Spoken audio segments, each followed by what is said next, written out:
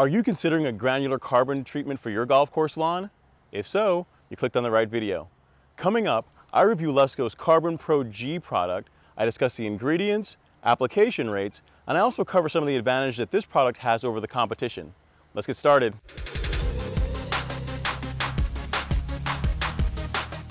Hello YouTube. Welcome to Project Golf Course Lawn Season 5.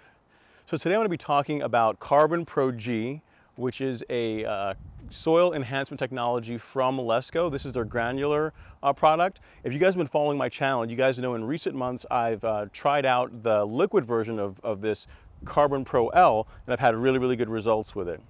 A viewer suggested that I consider adding some biochar to my turf just to kind of, again, help improve the health of the soil. If you guys saw my recent soil test results, I'm a little low in some of the micronutrients. Instead of putting down a product to try and boost those, I'm going to try and go the more organic route by applying some carbon technologies that are going to try and get the grass to get more out of what's already in the turf.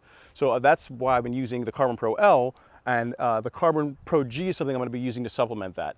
The differences between the two products, even though they're both have carbon in the name, they're actually pretty substantial. Whereas the CarbonPro L uses sea kelp, it's a liquid product. It has some chelated iron in it. This is really made up of two major products. It's made up of biochar and compost. There's a splash of humic acid in there, but really it's just those two things. Now, for those of you guys that don't know what biochar is, you can think of it as almost like a specialized charcoal that is designed to improve soil health. So it improves nutrient uptake in the soil, it allows the soil to hold on to more water. If you put fertilizer down, if you put any other, anything else in the turf, you just get more out of it. So it improves the health of the soil and it stays in the soil for a very long period of time. So really, once you begin applying this product to the lawn, you apply it, and you can apply like a maintenance schedule as well, but really it stays in the soil and continues to help the soil over a long period of time. As far as the makeup of this, let me bring you guys in here because you can see that. It's 47% compost, 47% biochar, like I said earlier, a splash of humic acid, and then it's got some bacteria and other healthy fungi to help improve soil health. Now, this product is made for Lesco by Mirimichi Green. If you've ever heard of Mirimichi Green, they're one of the leaders in carbon technology. They make a product, I believe it's called CarbonizPN, which is very similar to this. The difference is if you guys look on a lot of the reviews of the CarbonizPN, one complaint was that even though the product worked very well, is that it wasn't easy to apply. Like a lot of times you would put it into broadcast spreaders and it would clump up, it would be difficult to apply using a spreader. So what's happened with this is Mirimichi Green has reformulated the product. They've made the granular a little bit better, a little more solid, to where it's supposed to go down a lot easier in broadcast spreaders. So we're going to find out today. As far as application rates go, what Lesco recommends is you have two rates for applying this. You can apply it at 5 pounds per 1,000 square feet, which is really more of a maintenance amount. And then initially, the initial application, which is what I'm going to be applying today, is 10 pounds per 1,000 square feet. So what that equates to, if you look here on the bag, they provide settings for Lesco spreaders, but because I don't have a Lesco spreader, I'm running an Earthway, I had to get a conversion done. So I called up my local Site 1, a really helpful gentleman named Mike was there. I told him about the product, told him I was interested in it. We did the conversion so I can help you guys out if you guys have an Earthway. So if you have an Earthway spreader, the lower rate, the 5 pounds per 1,000 square feet, you're going to set your spreader to 15. So 15 on the Earthway. And then today, because I'm applying the full rate, I'm set to 23. So I'll get you guys in here. You can see I am set to 23 there on the spreader. So it's up to you which rate you go with. If you're going to go the lower rate, 15 on an even spread. If you're going for the heavier rate, 23 on an even spread. I've got roughly around 12,000 square feet. The way the math works out is one of these bags covers 8,000 square feet at the lower rate, or approximately 4,000 square feet at the higher rate. So I've got 3 bags down. That makes me putting it down just a tad heavy because I'm between 11,000 and 12,000 square feet, but it's close enough so that we shouldn't have a problem. So what I'm going to do now is I'm going to throw the camera on the tripod, and you guys can watch me put this down. I'll report back as far as like how easy it goes down, how it goes out of the spreader, and any issues that I see about applying it. Talk to you soon.